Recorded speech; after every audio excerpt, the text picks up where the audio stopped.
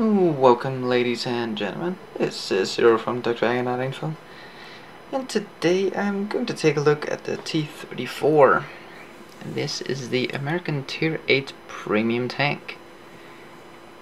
Now, gotta start off with, I don't personally own this tank. This is on the test server, but we're definitely gonna take a look at this tank.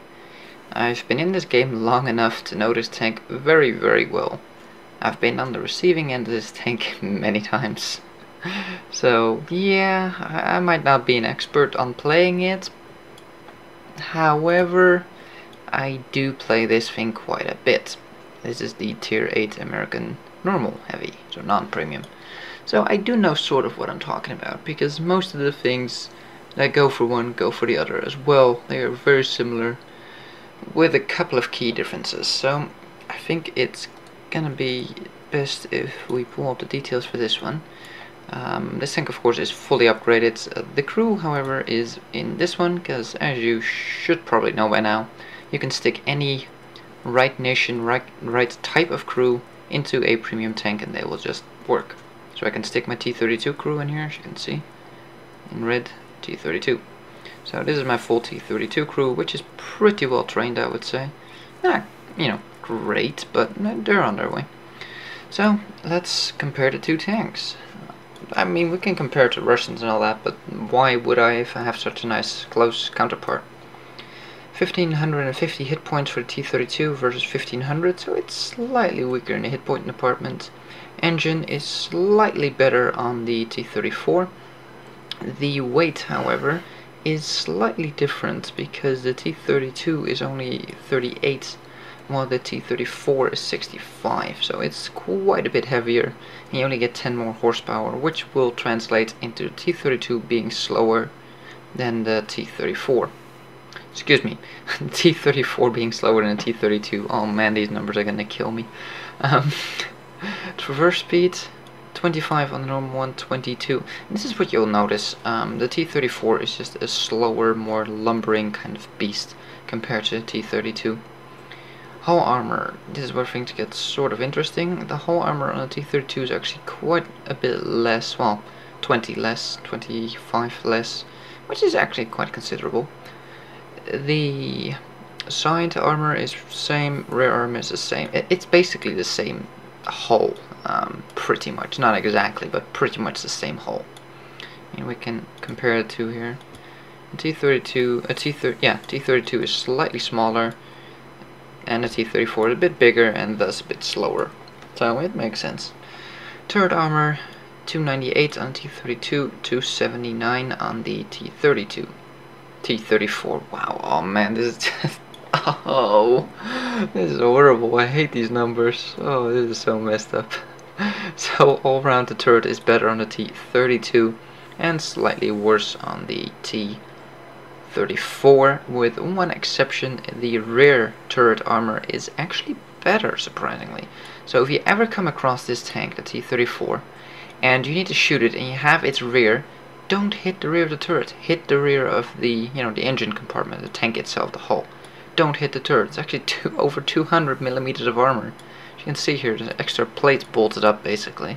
So don't shoot this thing in the back of the turret. Shoot it in the engine. Way better choice. Shell damage we'll compare in a second. Rate of fire we will. Turret traverse, again, much slower. 18 versus 25. So this really is a slower tank where you need to consider, how do I say it, you need to consider where you put yourself a lot more in this tank. You can't just drive in, shoot and pull back because you're not really fast enough and your reload is slow. So you have to be, I would say a little bit more careful with the T34. It is weaker of course, almost in every aspect versus the T32, but you just have to be slightly more careful with your placement on the battlefield. So let's take a look at the gun. Gun on the T32 shoots 5.66 rounds a minute, almost 200 pen for 320 damage with 0.41 accuracy, which is pretty poor, and 2.3 second aiming time. Now the T34 is like sort of the opposite. It's way slower, has 50 more penetration, so that's quite considerably more, 400 damage, 80 more average damage per shot, better accuracy by quite a bit, but the aim time is excessively long. So you're getting a tank that, click on the right one, that gets a slow gun, but it will hit and it will more than likely pen. So this thing is a little bit more of a sniper kind of playstyle than the T32, although it's not a sniper because .35 is not great accuracy. Just saying it's more of a sniper. View range with 360 is pretty shit. The T32 has 400, so this tank compared to its counterpart is pretty blind. Signal range is good enough, nothing wrong with that. Can't complain about 745. Crew is exact same amount as the T32, as you can see. Obviously since my crew's in here. The loadout, vertical stabilizer, vents, and a gun rammer. As for the consumables, just the same as usual. I almost never do anything but these. The shells are on the expensive side for a premium tank. Usually shells are a lot cheaper, but 1060 for the shells. Well, let's compare that to this one. 1000. So they're slightly more expensive than the T32, which actually means the T32 shells became cheaper because they weren't 1000 exactly before. They were 1200. So they've actually made the shells cheaper. I don't know when they did that. Interesting. Get back to this one real quick. The penetration with premium, penetration with premium is 297, almost 300. So the premium is definitely an I win button with you will penetrate, but they are expensive as hell. So I think we should try a live battle with this one. We'll see what happens. This is a test server, so I might cut to a replay, but you'll find out in a second. So here we are on the, what's the map called again? Swamp? Yeah, Swamp. I have, as you can see, teamed up with Lola because, yeah, the plan was to do live record, and I really tried. I did about 4 games that I all live recorded, but they were such crap that I just couldn't show you. It would not be a fair judgment of this tank if you saw those games. I just had, how do I put it? This tank, because of its slow reload, is, I wouldn't say helpless solo, but you know what I mean. You know, when you're reloading, you can't do jack shit. And the armor on this tank is not all that bouncy. The frontal armor, the turret is, but the armor itself isn't. So I just had roll over and die teams and YOLO teams, you know, that died in the first half second of a game. So that really didn't help my gameplay at all. I just found myself top 5 experience every single one of those games. Usually 2 out of 3 was a top experience for me, and it's only 1500 damage done or something like that and loss. So yeah, and then Lola came online and offered to play a game with me to reduce the amount of retards on the team by the very least 1.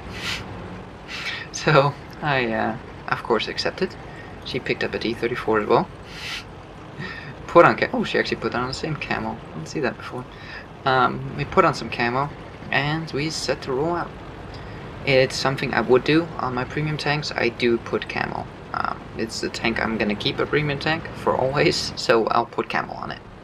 As you can see, the gun depression isn't bad, but it's not great, and I have no idea where that shot went. I was so pissed off. It's like it went straight into him and did nothing. Not even track damage. Nothing. It's like it didn't hit nothing. It's like, what the hell did I hit? Well, is this thing? Yeah, it's enough to go through the frontal armor of it. Damn. That's not bad. Of a Farsh 155. I might have hit his weak spot, but I think it just went through his frontal armor. So that's good to know. Of course, this gun has pretty damn good penetration. And we basically, me and Lola, noticed that the base is getting fracked. And I'm kind of debating, because we are, you know, rushing up to their base, I guess. I'm debating, like, this tank is not fast. It's not slow, but it's not fast at all. It works, but I still call it a lumbering beast. I mean, it's not KV4 speeds, but not much better. No, can I get a shot? Oh, I have some form of shot on him. Where is it? There. Okay. Well, he's burning. Can we get a cheeky shot in? Yes, we can. And put him on 3 health and track him, which means we get a little bit of spawning damage on him. So, a little bit of an interruption. Lola went across the bridge off to my right here. Look, there she is. And I decided to go over the middle here. That way we can box in whomever is down there. And if you just attack from one side, then they're gonna have an easier time shooting at you because you're all on one side. Now if you split up, it's gonna be harder to hide from you, and it's gonna be harder to shoot back at you because you're not right next to each other. Well, that's what we decided to do. And I didn't really want to take a shot at him. I was on the move. Oh, AMX 50B. Take that fucker out. Put one shot into it. Low roll actually. 386. I've been actually getting a lot of low rolls in this game. But this is just ideal. Sitting in the bush, 418 meters away, putting shot after shot into a Frenchie. What more do you want? Now, he's turning, going back. We put a shot into him, he's turning the other way. I shoot towards where he's turning and he's just... I figured he would turn a little bit more and I would shoot into his turn, you know, that the shot would go into his side or into his tracks near the end. But no, and that shot's 2 in a row of crap shots that just... But I haven't tracked, which isn't bad, you know. Oh, 50B. Take him out. He's done reloading. He's dangerous. Boom. 1-2 shot with the 2 of us. 800 somewhat damage on him. With the 2 of us putting 1 shot into him. And that's the power of this tank. You have monstrous damage per shot. Over 400 damage a shot. If you have 2 people doing that, you're gonna hurt them. And Lola here is screaming at me, I'm gonna die, do something, help me. And I'm like, I'm reloading, wait, don't die. And Sata turret both put a shot in and finish him off for the 600 health he had remaining. And 2 of these things are just dangerous. 3 of these things, I would shit myself. If I see a team that has 3 of these on their in a platoon, oh man, you do not want to. I mean, 3 of these all shooting at the same time, that is outputting about 1200 damage every 12 seconds. That's just insane. And we got some beautiful side shots on him. Oh crap. No. I will revenge you. Avenge you. Same thing. Take him out. Damn scout. Killing Lola. That's not nice. And we just have the E100 on this side that we can see. Beautiful side shot. No, don't pull back. No. Dang it. Oh, coming back. There we go. Where did that go? It didn't hit his tracks. Where did it go? The shot went straight for him. It went slightly low, but it should have hit his tracks. What the hell? That's no fun. What the hell? Just trying to see if I can move forward here a bit and get a bit of a better shot on him. Come on. Not a good shot on him. Just barely see him, but I don't really want to move up here because I do have a good side shot, and I'm afraid if I move up, which is going to mean that I'm going to move down. I should have maybe aimed a little bit higher towards his turret side there. I think 240 pin should be enough for his turret, right? I don't know, I don't come across too many E100s, especially not in this tank. Mainly because I don't have this tank. But yeah, I'm just sort of waiting. The thing is, I was thinking if I move up, there's a sort of valley in front of me, and I was afraid I wasn't going to be able to see him because I would be down the hill from him. And I decided to move up because he is not moving forward. The Foch is going around to flank him. You can see this thing on dirt. The acceleration is pretty poor. It takes a long time to get this thing up to speed. The normal cruising speed isn't too bad. But do keep in mind that this is with 100% crew with Brothers in Arms and vent on it. So it's 120% on the driver. So it might perform a little bit less if you don't have a trained crew. And I don't know, I think I have off-road driving, or... No, I'm training clutch braking on this thing first. So I don't have off-road driving yet. So you can improve the speed a little bit more if you get that skill, but... And he's gonna die before I get there, sadly. But I would say overall that was a pretty good game. Let's take a look at the stats. Okay, well, I tried a couple of battles, live recording and audio at the same time, but they were absolute garbage. Teams that just, in the first half minute already died, half of them, you know, that just YOLO'd across the field. And this last battle, though, was a good one. So, yeah, we went with the replay instead, but oh well. First class, not bad. Let's see what we did to people. Track, turret, track, track, track, track. I think this thing likes to track people.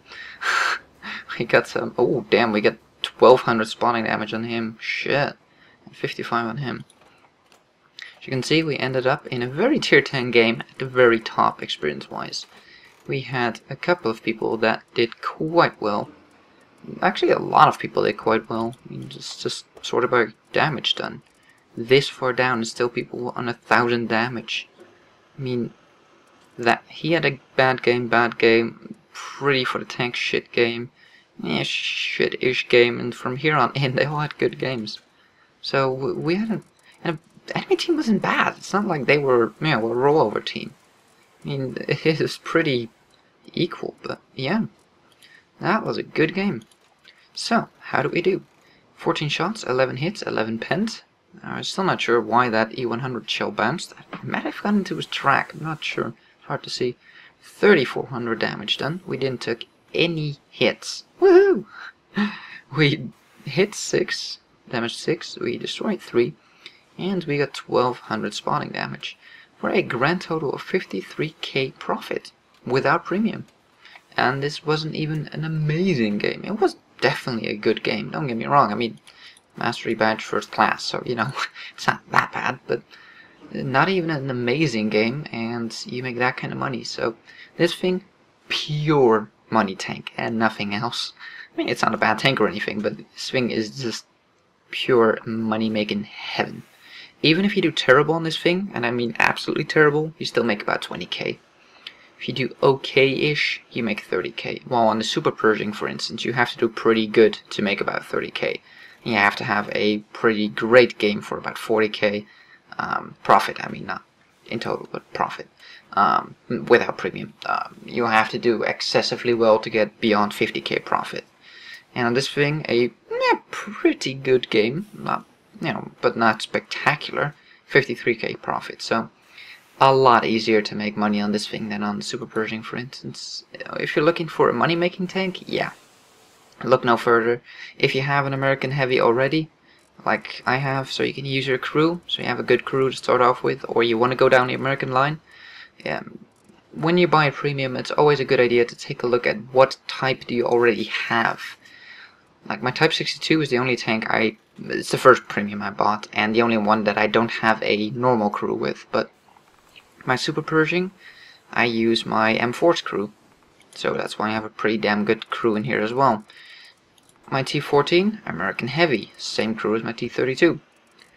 And now the T34, but this is of course a test server, I did not buy this tank, but as you can see, you know, same crew. So it really helps if you already have a crew for the thing, but overall I would say pretty damn good tank. It does need team support, but if you platoon up 2 of them, as you saw, you can pretty much devastate people. Let's actually take a quick look at how Lola did. And by the way, thank you Lola for joining me, and by quite a big factor diminish the amount of retards in my team. At least have one capable player. She still did 2100 damage as well. So the 2 of us did what? About 6000 damage almost. Pretty good. So yeah, she had a pretty damn good game as well. So that was the T34, a pretty damn good moneymaker and definitely a good crew trainer. Thank you for watching. If you like this video, give it a thumbs up. If you want to see more, please subscribe, and we'll see you on the next one.